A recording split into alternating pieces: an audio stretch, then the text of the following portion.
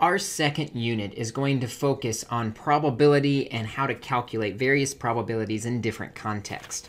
So we're going to start out with basic probabilities. And so that question we're going to answer is, how do we calculate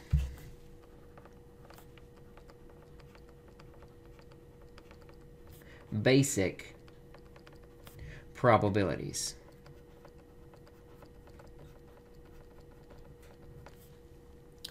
And as always, we need to start off with some vocabulary to make sure we understand what we're talking about. The first vocabulary word we need to know for probabilities is what is called the sample space. The sample space is a list of all possible outcomes. So for example, if I was to flip a coin, the sample space would be all possible outcomes. I could get a heads, or I could get a tails. Which begs the question, what is an outcome? So let's define an outcome really well.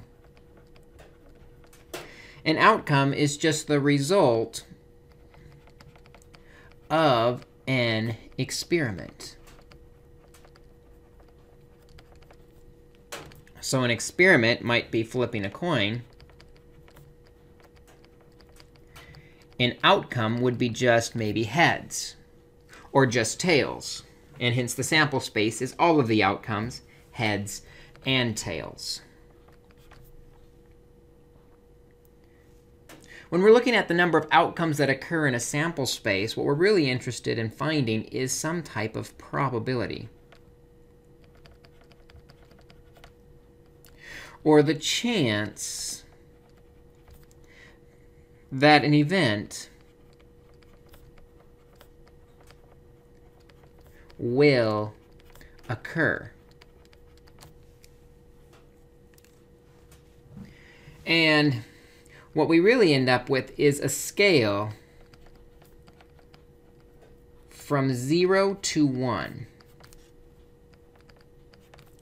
where 0 means the event certainly will not happen. Not going to happen.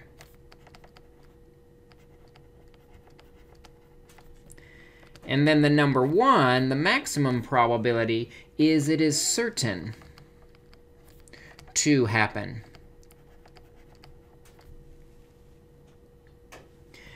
And then you could get any decimal in between. So if I ended up with like 0.5, that would be right in the middle. So it's equally likely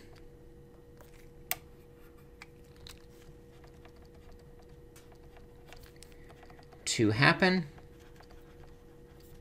or not happen. So if the probability is 0.001, it's probably not going to happen, but it could happen. If the probability is 0.95, it probably will happen, because it's closer to 1, but it might not happen. The scale from 0 to 1 is our probability. And there's two types of probabilities that we're going to be looking at. The first is called the theoretical probability,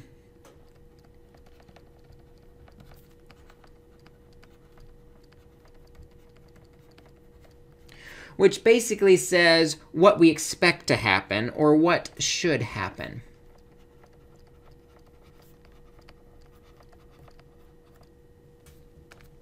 And the way we calculate a theoretical probability is we say that the probability of some event E is equal to the number of outcomes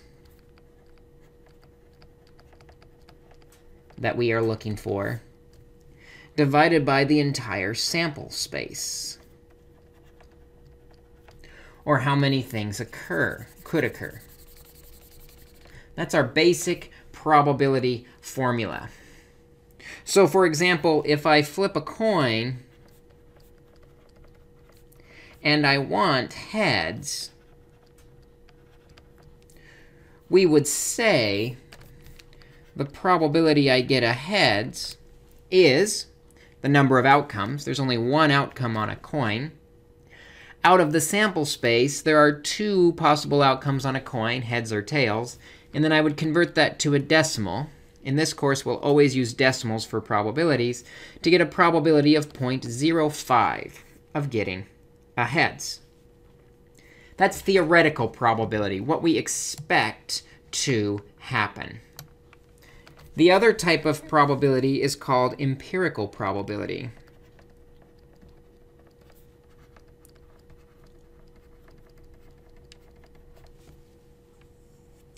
And that is the chance of something happening based on our observations of some experiment. What happened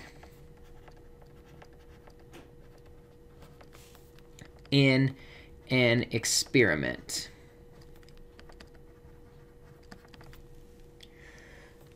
So this is the example of maybe I flip a coin 500 times, and I end up getting 257 heads. Because in actual practice, the probabilities aren't perfect. I'm going to get a few more heads or a few more tails. It's not going to be exactly even. And so in this case, the probability of a heads as an empirical probability or an observed probability is 257 out of 500, which is 0.514. There's usually going to be a slight difference between the empirical probability and the theoretical probability. But that difference can be made smaller using what's called the law of large numbers, which basically says that the more trials I do, the more trials done, the closer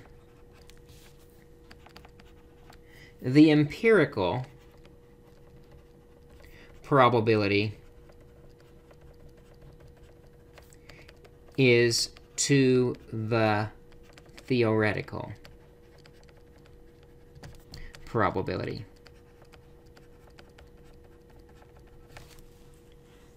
If I were to do 1,000 trials, this would be closer to 50%. If I would do 1,000,000 trials, flipping a coin would get closer to 50%. More trials, the closer they're going to be. Now that's really basic probability, but we do have some specific probability formulas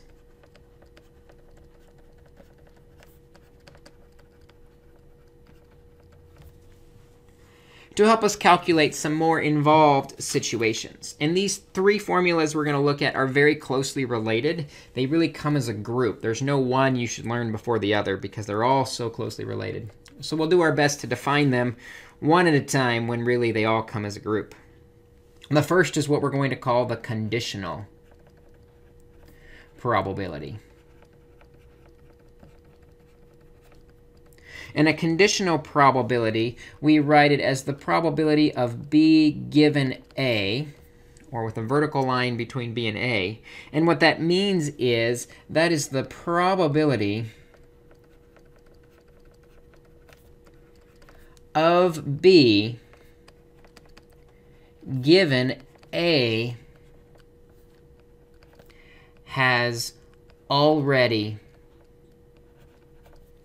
occurred. That's a conditional probability where we have some information, and that's going to change the probability of B. The formula for a conditional probability is the probability of B given A is equal to the probability that both occur, A and B, divided by the probability of the given information. In this case, the probability of A. That conditional probability formula will be very important to us. We'll do an example here in a minute. But let's go on to the second type of probability we need to know. And that is the AND probability. The probability of A and B is the probability that both occur at the same time or together.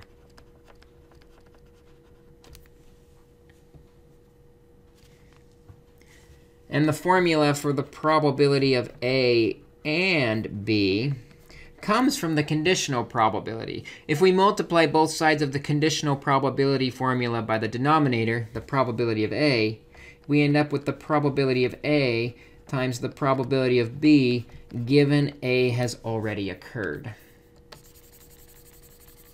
And that is the conditional, I'm sorry, that is the AND probability formula.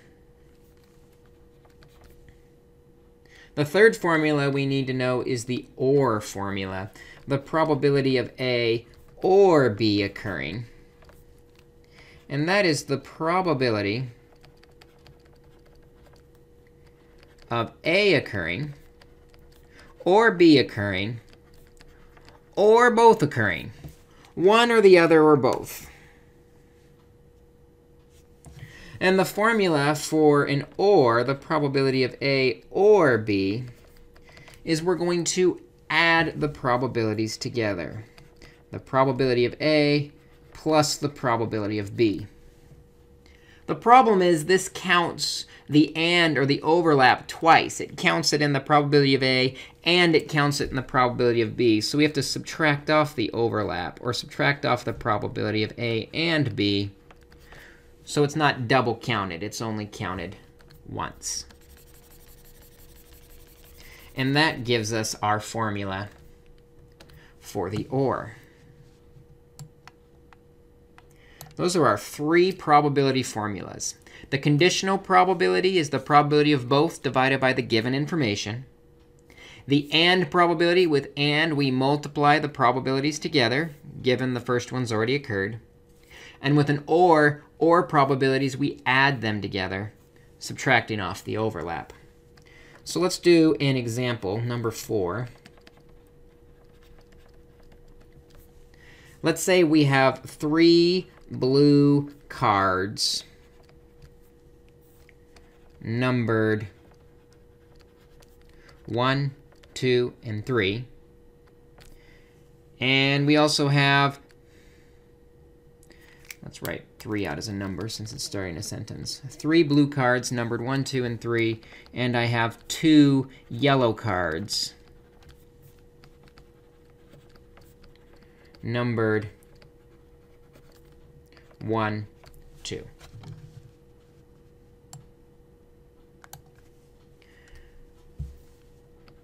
A, we're going to find the probability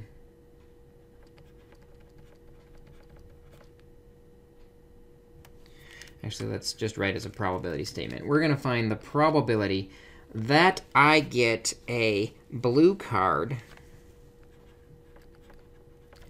given the card is even.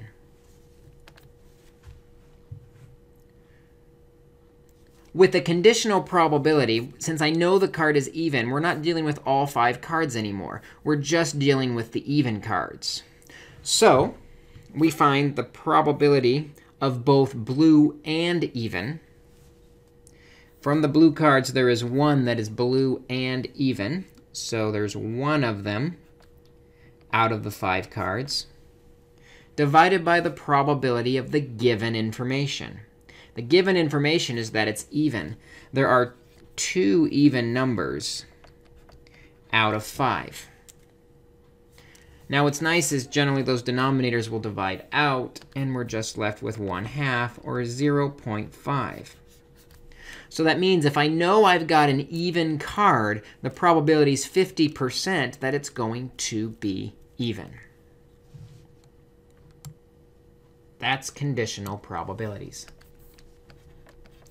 Let's find the probability that I get a blue card and an even card.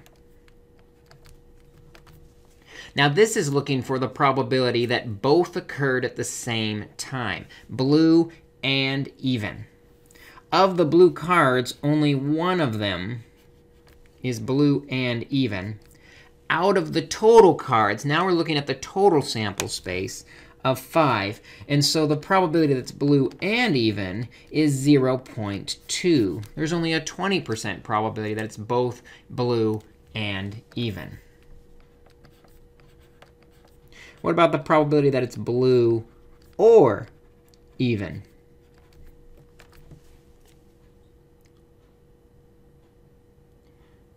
For blue or even, now we're looking for how many are blue.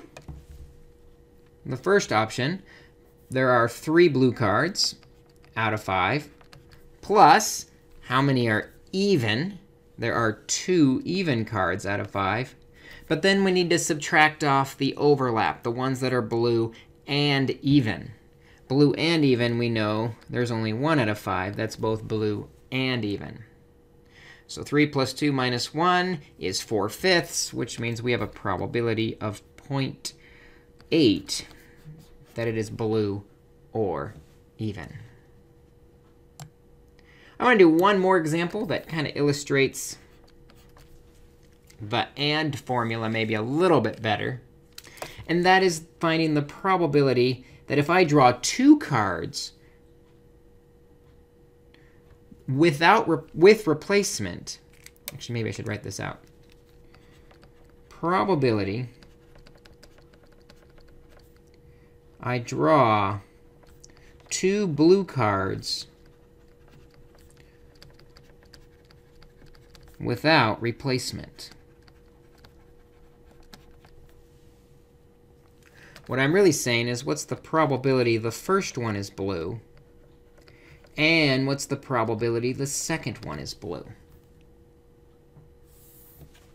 Well, for the first one to be blue, the probability of the first event, there are 3 out of 5 that are blue.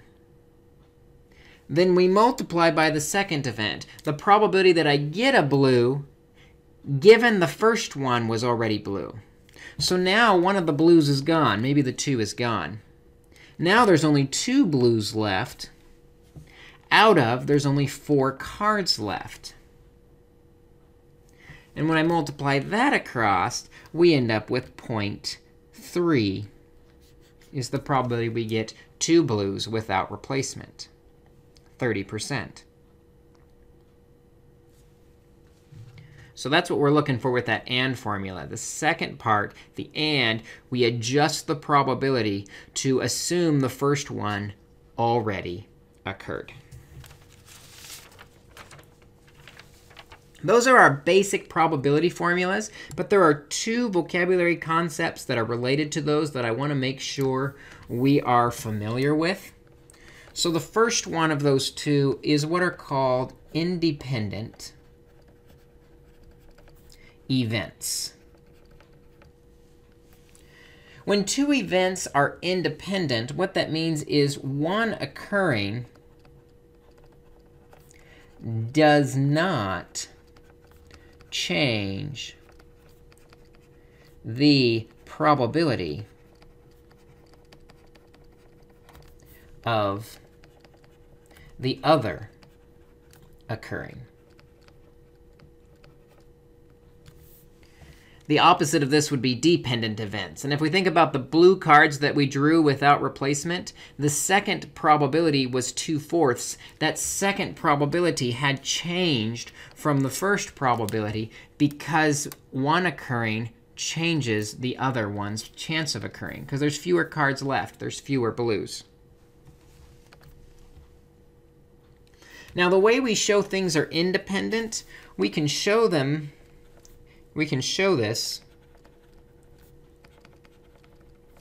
in one of 3 ways. And it doesn't matter which one of these ways we use, so we'll just pick the one that's most convenient for our context. The first is we can show that the probability of A, given that B has occurred, if B is not going to affect its probability, it should still be the same as just A occurring by itself, because B has no impact on it. The opposite is also true. We could say the probability of B given A is going to be just equal to the probability of B, because A occurring has no impact on it. Or the third method we can look at is the probability of A and B. The probability of both of them occurring is equal to just the product of the individual probabilities, because the given part doesn't change. So for example, let's say in a class, 20% of students are left-handed.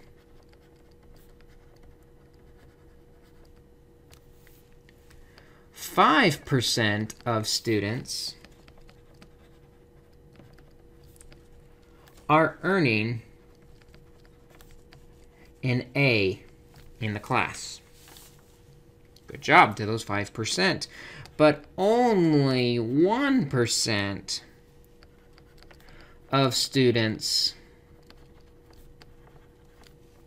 are left-handed and earning an A.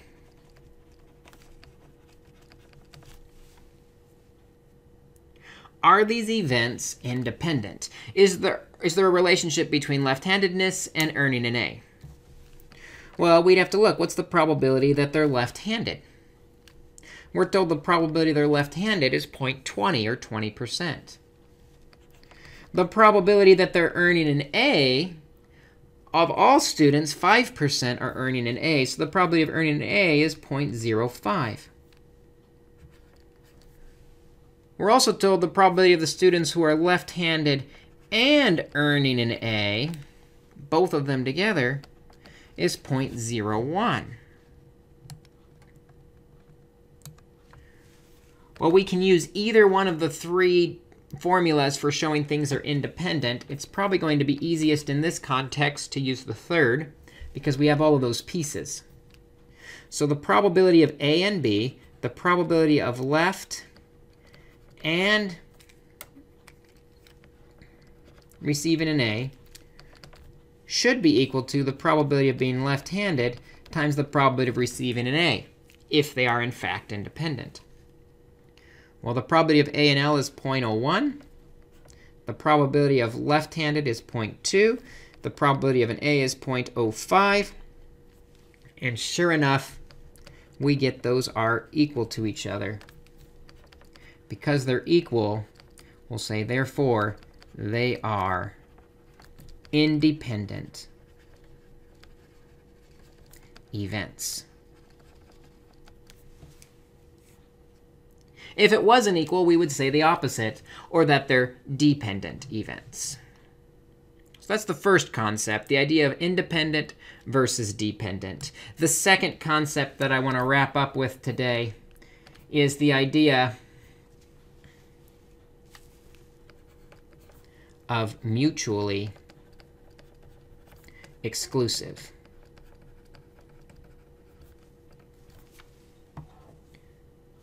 Two events are mutually exclusive. That means both cannot occur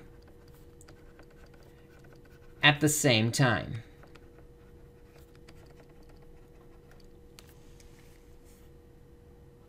Essentially, what we're saying is the probability of A and B is equal to 0.